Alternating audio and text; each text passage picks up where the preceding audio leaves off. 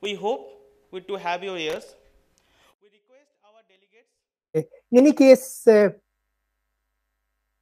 loan from IMF is not going to be a panacea for Sri Lanka's economic predicament.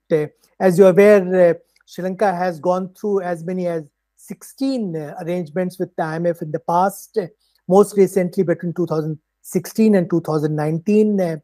And most of these arrangements didn't quite result into outcomes which were satisfactory. Uh, Again, even if Sri Lanka gets substantial assistance from IMF, it will need support from other quarters as well, including from India, China, Japan, USA, World Bank, ADB, etc. There is unfortunately a donor fatigue today internationally. The Ukraine crisis has sucked much of the oxygen when it comes to the readiness of the USA and Western countries to extend support. And as IMF and World Bank have brought out recently, more than 40 countries are suffering from serious debt stress. And therefore, Sri Lanka's predicament, though somewhat extreme, is not unique.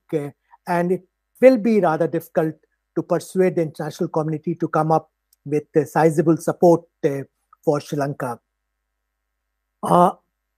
Coming to India's response to economic and political crisis in Sri Lanka, I would suggest that our response has been sure-footed, proactive, nuanced, and balanced. It has been part of what Commodore Vasan referred to earlier, India's neighborhood first policy. As in many other situations earlier, we stepped in as the first responder. You're aware of the fact that since the beginning of this year, we have provided support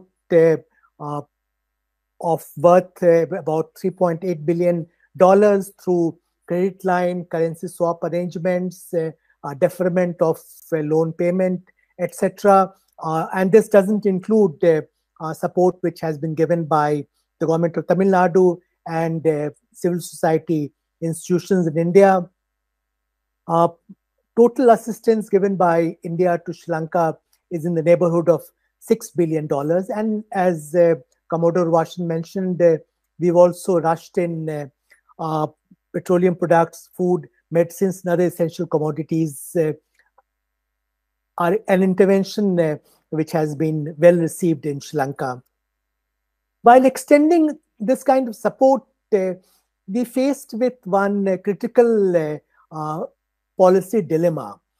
We wanted to support Sri Lanka, but at the same time, we didn't want an impression to be created that we were bailing out the Rajpakshas, who had obviously become very unpopular among the people of Sri Lanka. Therefore, we adopted a nuanced policy which was articulated very clearly by official spokesperson of the Ministry of External Affairs of India. I would like to draw your attention in particular to remarks made by him on 9th May when he stated that as a close neighbor of Sri Lanka with historical ties, India is fully supportive of Sri Lanka's democracy, stability, and economic recovery. In keeping with our neighborhood first policy, India will always be guided by the best interests of the people of Sri Lanka expressed through democratic processes. What I would like to highlight here is that no reference was made to the government of Sri Lanka. We dwelt primarily on interests of the people of Sri Lanka and importance of democratic processes playing out in that country.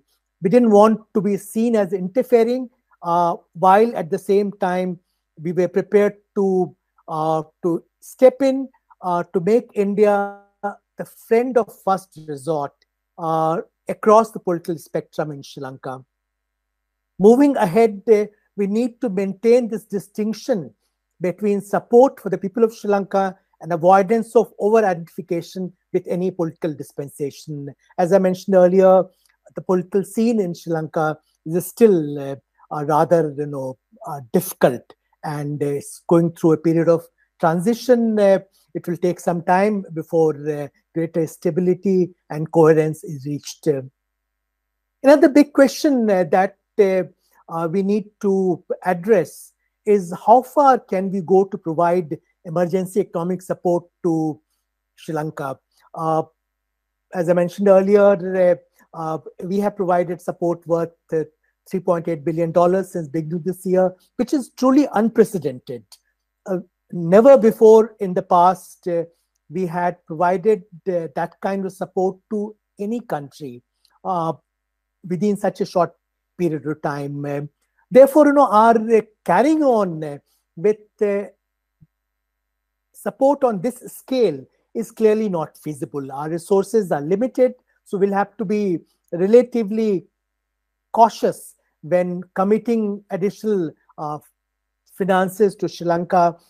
Instead, we'll have to mobilize the international community, fast track IMF assistance, try and secure support for Sri Lanka from ADB and World Bank, and persuade other friendly countries like Japan and USA to step in.